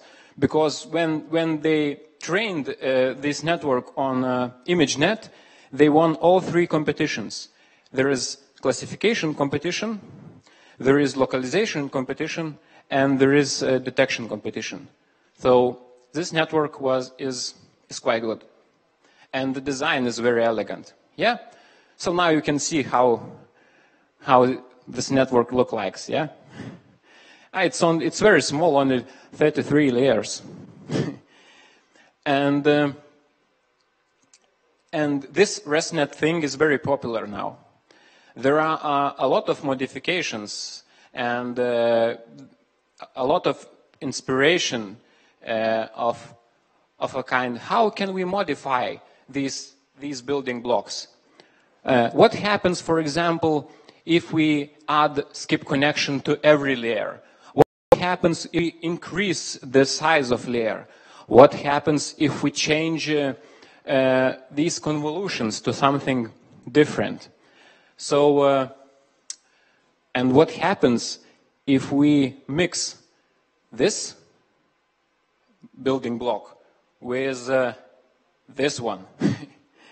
And if you mix it, you get Inception version 4. And I'm not going to put it on a slide. It's be overkill. You can check the paper, Google Inception version 4. It's very accurate, yeah? Can you at least shortly describe why does this short looping thing makes it easier to train it? Yeah, I can say you. Do you know gradient descent? Yeah? So if you have gradient of a network, yeah? And if you have summing operation, your gradient do not need to pass to from when you are doing back propagation, you need to pass from these layers, yeah? Essentially, you can skip them. You can, because it's some operation, you can go in this way and can skip it.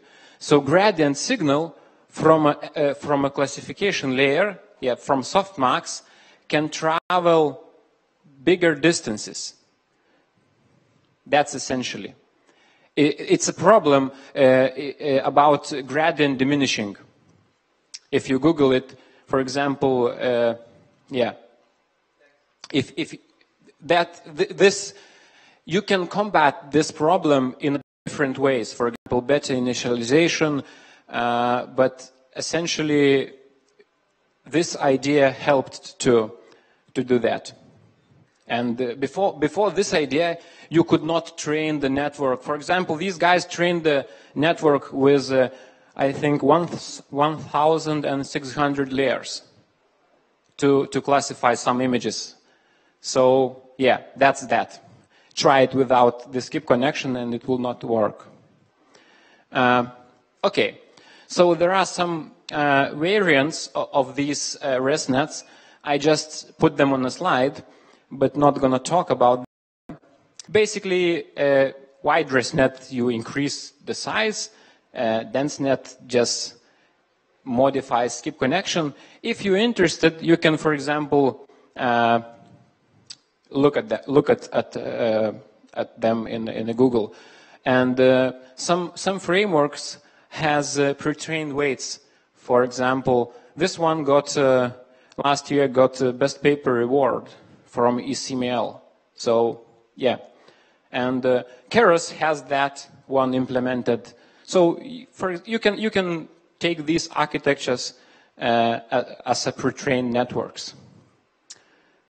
Okay, and this one is a fresh one. It's a squeeze excitation network. It's a winner of this year ImageNet. And they got a very brilliant idea. I liked it a lot. So essentially, we have activation, yeah? Output from convolution. It has a lot of feature maps. And for example, Inception tried to capture different spatial responses. When you apply different size filters, you try to capture different spatial responses from an input image. And these guys thought, what happens if we try to discriminate or activate some channels? Because you can slice one filter provides one activation, yeah? So some activations are bad, some are good. If we can learn to discriminate bad and to excitate good, we will get a better performance, yeah? And that is what you're doing. They just apply average pooling, so from this huge volume, they get a 1-by-1 vector of, essentially it's a score for each activation map. And what they want to learn to weight these activation maps. So they take average pooling, and they apply two fully connected layers, two very small fully connected layers, because they also want to capture, how it's called in English, interaction between different channels. For example, if one channel is irrelevant, I think it's irrelevant, but actually when combined with another, it produces good activation, maybe I should not throw out that, yeah? So essentially, we need to model feature as if you've done some, I don't know, classification of tablet data, feature interaction, yeah? So we have two fully connected layers, and in the end, we have gating mechanism. Essentially, it's a sigmoid transformation. You get 0 if activation is negative, you get 1 if activation is positive. So if we multiply activation by 0, it will be 0, and we discriminate it very hardly. So that's the idea of this. You add these two networks, and you get this squeeze and excitation.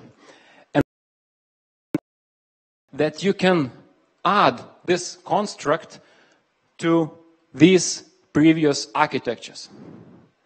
You take ResNet block, it produces output, and you add this tiny network, which scores the output.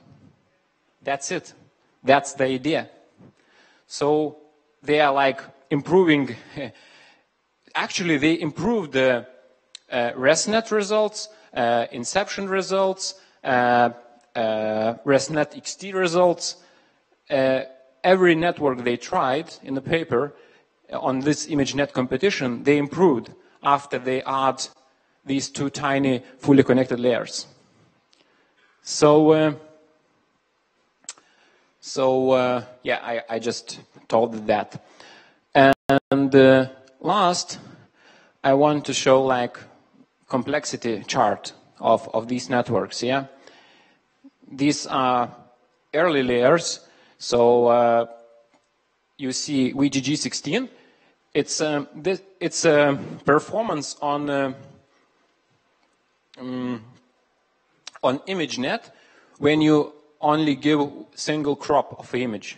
You get only single crop of an image, and you get the accuracy. Yeah. So Inception V4 is the most accurate. Now it's not most accurate. Yeah. CIAD is, but this paper. When this paper was written, Inception version 4 was most accurate. Yeah. Yeah. So and you can see in this chart, the bubble is a parameter count, and we have operations, and we have the accuracy. So, for example, if you have a slow GPU card, yeah, with small RAM size, you need, for example, train Google LeNet or Inception version 1 or some tiny ResNet 18. And if you have a bigger pool of resources, you can, for example, train Inception V4, yeah, or VGG. So that is the end of my talk, and thank you.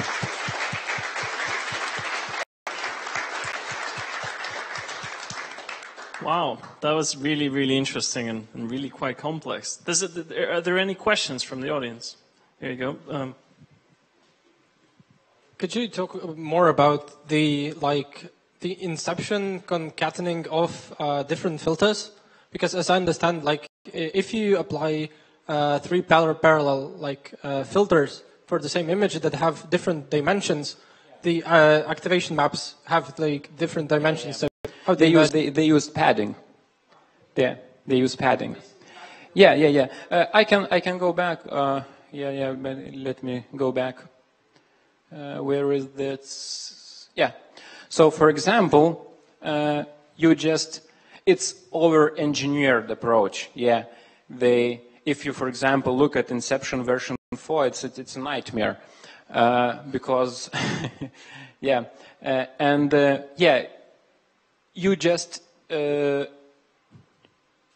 you do half padding, as I shown in a slide, you get the same input as same activation output as input, yeah? So if you pad correctly, you will get the same size activation as your input.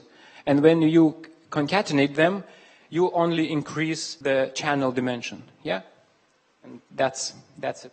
Cool. Basically. Any more questions? There you go.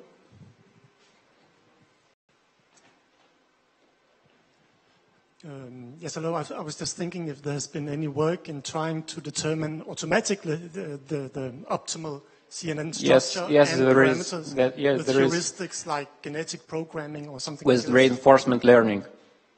There is a papers, but for mere mortals, it's impossible to do these kinds of experiments. I think Google done some experiment. They trained like for 2 weeks on 150 GPUs, so it's kind of not realistic for mere mortals to do that approach. But essentially, what the result of a paper was, we have the CFAR10 dataset. It's very simple, 32 by 32 images of 10 classes, yeah? It's like, I don't know if you know MNIST dataset. It's a very simple dataset. It's like a benchmark, standard benchmark of computer vision networks, yeah? So basically, they added some constraints. They trained the network to choose the topology. A network chose something like that, but way more towers. And the result was that, for example, asymmetric filters and interconnection, because now you see a tower goes to the top, yeah? And after this reinforcement learning, for example, this connects to that connects to that, and so on and so on. So, but if you search archive of architecture, keywords like CNN architectures, reinforcement learning, you will get the paper and you can read it. Yeah. Okay. Yeah, so there were up to 15 models in the last slide. Is there any difference from the end user or use case perspective, which one we should use and for what purposes? We should apply this ENet or the last version of this interception? Yeah, for example, yeah, let's go to the end. Yeah. Usually, like WGG16, yeah, it's the simplest. And it's widely available. For example, if I don't know if you use TensorFlow, PyTorch, or whatever framework, it's already built with pre-trained weights. Yeah. For example, for Inception version 4, I think there is no official pre-trained weights. So Google does not release the official version of pre-trained weights. Yeah. So you may try to train on ImageNet this network. Yeah. But usually you just, this approach between, like trade-off between accuracy and the parameter count, yeah? But usually when we are talking about these I did not add chart, but it's like we surpassed human performance on ImageNet. So now,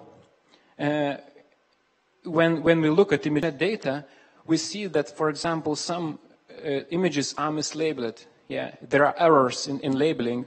So what a network are trying, it's trying to, it can predict the class correctly, but it need to predict it incorrectly to get a better score in ImageNet. Okay, so that is that. So you get the diminishing return of accuracy. Yeah, after some point, the increase in accuracy will, for example, you get 1% increase in accuracy, but you, for example, has complexity of Inception version 4. And if you, as a developer, you need to code this network, you will think, no, I'm not going to do that. You choose VGG16 because it's very elegant, very simple to code, and you roll with this choice. So it's practical. For example, if like with Inception, if it's ready available official model, yeah, you can take that. It's very good, yeah, it's very good, and you just need to add data, get results, as the first speaker told us about. So, but for example, if you don't want to work with TensorFlow or want to write your own convolutional network inspired by these ideas, then you are on your own. Great. Any more questions? No? Okay, let's give it a round of applause to the speaker again.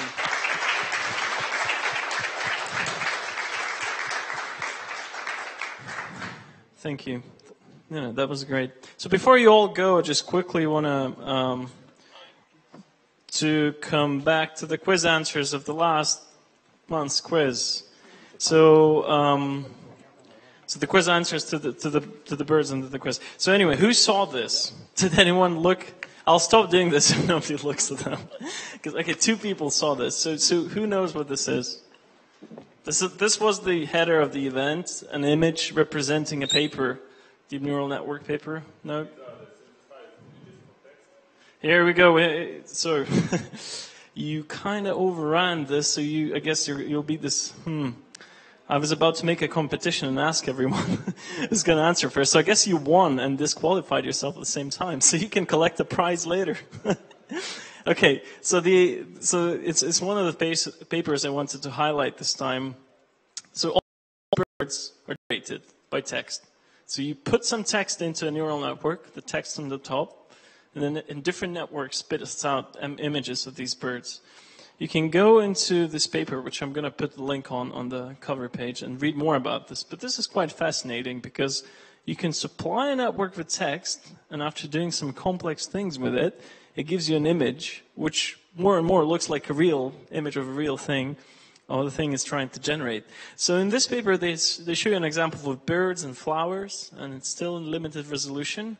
But I guess one day you'll be able to make some more images of yourself without taking images of yourself. So this is just the thing to think about while you go. And just a quick info before you all go about the next meetup. So as you asked last time, we'll try to do these every month. So I haven't got the specific date for the next meetup. It's going to be somewhere around the end of November on Thursday, possibly, and possibly here. I'll let you all know in the comments of this event and also in the AI Lithuania group, which I suggest you also subscribe to for the local news.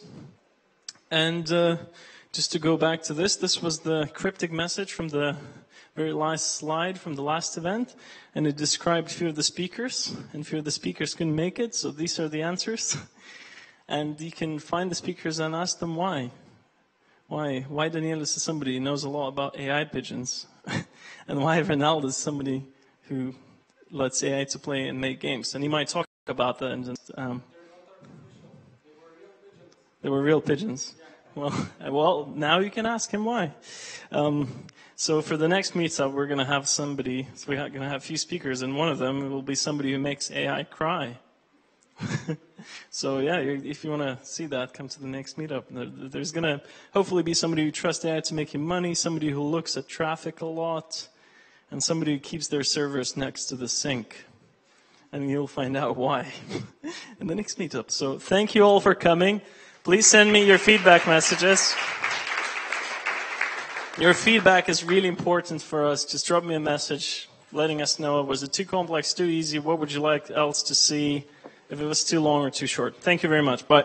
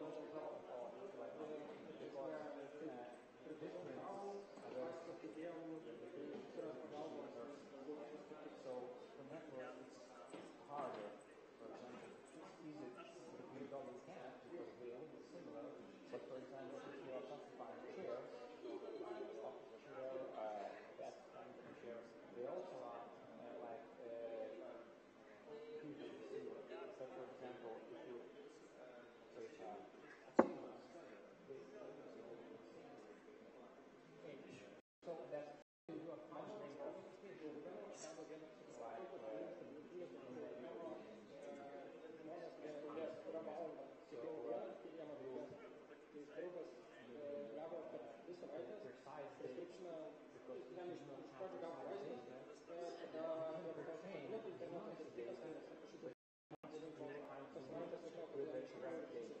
so usually the way to do that is transfer learning, what you taking exact data which was a bit noisy, and you clean data sets, and that's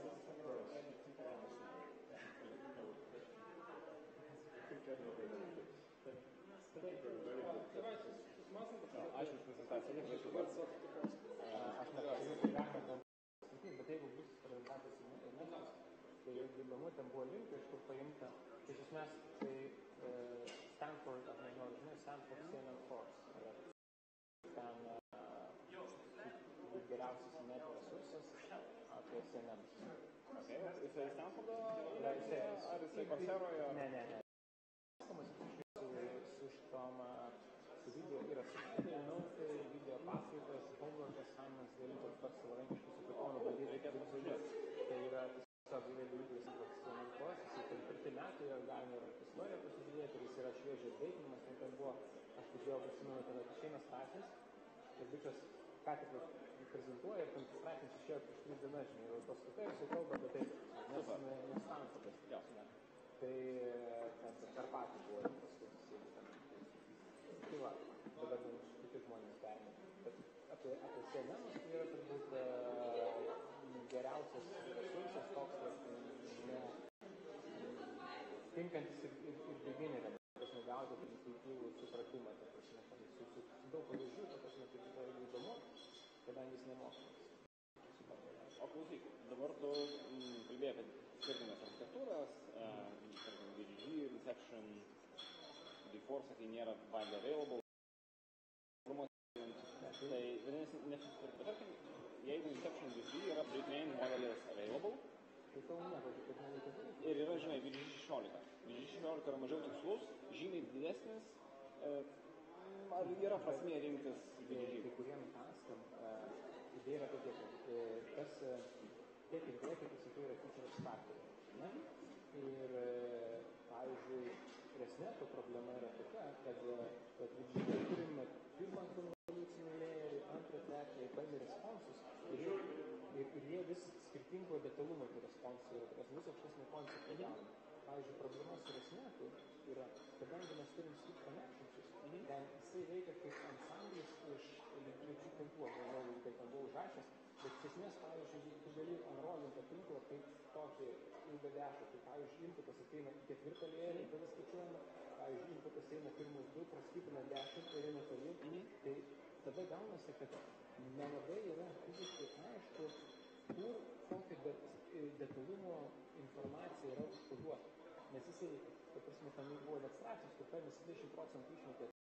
Jie, taip, randa, tinklas ten pablogėjo 35%. Jeigu VGG tą patį padaryti, tai viskas sugriūtų. Jo, bet, žinai, jeigu kalbame kaip end result, tai... Ne, jeigu end result, tai dažniausiai naudojam nors VGG, jeigu, pavyzdžiui, detectionsui, tau reikia imti tarpinius atsakus iš vidinių lėrų. Jo, jeigu tame tarpinė rezultatas, tai žinai. Tada tu pasiemi į VGG. Bet jeigu tau end resultas yra, tai jinai, ta prasme, kokia nors, nes tikslumai, žinai, skiriasi ant procentų, ne, kažkokia tai. Ir ten mitas paprasčiausiai padaryti iš esmės. Nes VGG tiesiog jisai yra, kad būtų skerasi vienos eilutės skrovimas, jeigu ten turi normalią kortą, ten tas tau, o tai būtų nors inceptionas, jisai ten, pavyzdžiui, pats pirmas inceptionas, aš net nebėjau paveiksliukai, ten tokios kelios galvos išėjimai yra, keli losai. Pati aptreinimo procedūra yra daug sudėtingesnė. Jo, bet on the flip side, jeigu tu nori mobiliako po to tą... Tai viskas yra, tiesiog jeigu tu nori mobiliako, tai ir mobile network tiesiog. Aš nepasakosiu, bet ten yra atskira, dabar daroma atskira šeima, kur lisinė kūra, dabar pažiūrėsime tekstą irgi yra, kur naudojamos yra squeeze.net, ten mobile network, visokia ta prasme, tai kad tu mobiliako darsi. O dabar kalbant apie pretreinintus modelius ant ImageNeto, kiek ImageNeto tos 1000 klasių yra diverse? Ta prasme, ar tai jis bus tas geras, tai jis, nežinau, gyvūnų atpažinimui, ar jisai ten sugeba... Ne, pakankamai ten darė eksperimentus, man atrodo, su VGG ir buvo master learningas veikia. Tuomet, kad paėmė tą apmokytą tinklą ir tokį darė fine-tuningą. Arba ten tiesiog naudojo kaip feature extractorius ir klasifikavosi Zioma responsus. Ir pažiūrėjo, kad daug persimeta. Aišku, jeigu target domainas labai skiriasi. Tai bet man įdomu, koks yra, tarkim, kas yra similar target domainas ir kas yra labai dissimilar. Medikai Kingos nematė tokių pavyzdžių. Nes ten yra viskas pilka, su keli baltymai. Iš esmės šešėlių žaislas, ne? O nežinote pagrindę, iš principo, kažkokie daiktai, objektai, ne? Tai yra objektai natūralioje aplinkoje, arba yra ten problemų su nežinoti, jo, kad dažniausiai jie yra įzūminti, pasakyti, kad tai būna, kaip iš Google įmežiai. Tai jeigu gamtoje tai ok, bet dažniausiai būna baltam fone, koks nors form, įdėtas, tai tas debesikas jis turi problemų, bet tiesiog mes neturim geresnį. Yra geresnių datasetų, bet čia tiesiog yra benchmarkas geras. Tai yra de facto benchmarkas. Ir aišku, sakau, dabar aš ir nesimoko pasitikėti, nežinėtumas ten, kažkur buvo straipsnis, kad analizavo klaidas, tai tenai daug klaidų yra leibelinimo, po to tenai dar kažkas, žodžiu, kad jau saturavosi, jūs progresas ir nereikia, tenai didesnio naujo dataseto. Tai yra tenai gyvūnų, yra tenai objektų, kompų, kad aš viskas centrų klasų, tai nėra daug, bet kadangi tu neturi geresnį setą, ne? Iš esmės, jeigu tu darysi kritai, tavo, jeigu transfer learning darysi, tai pas tavęs viskas turėtų būti gerai. Aišku, jeigu ten turi kažkokius specialius duomenys, arba spalvų kompozicija labai skirtinga. Labai aštras spalvos. Ko nebuvo, arba ten yra šoks, kaip mediko, labai specialus. Tai tau tas neveiks, tada reikia stengti sekventinus prasinius, žinai, paskutinį etapą daryti visą važiuoti. Bet, in general, tai yra, matyt, geras starting pointas ir pasiimi, pažiūri, veikia, neveikia, jeigu neveikia, ieškai, kaip gerinti, jeigu veikia, tai nesugalvoti. Tai natūralu, kad aš reikia benchmarko, ne? Ar pagalvoju, ar aš dabar galvosiu savo, ar aš paėmiau jau Reddit, kur yra ten treninis slypai parašyti, kur man tiesiog reikia sudėti katalogus duomenis ir paleisti ir ten po to paleisti viskus, tai tiek pats pavizdavimas. Bet jo, šitas kiekvieni, ta prasme, tie tinklai, jie dėl savo architektūrinės specifikos, ta prasme, išmoksta skirtingus features. Yra taip, kad pavyzdžiui, reikia to intermediate featuresų, tai vieni yra more replacement, ne taip. Super. Labai gera prezentacija, dar kartą.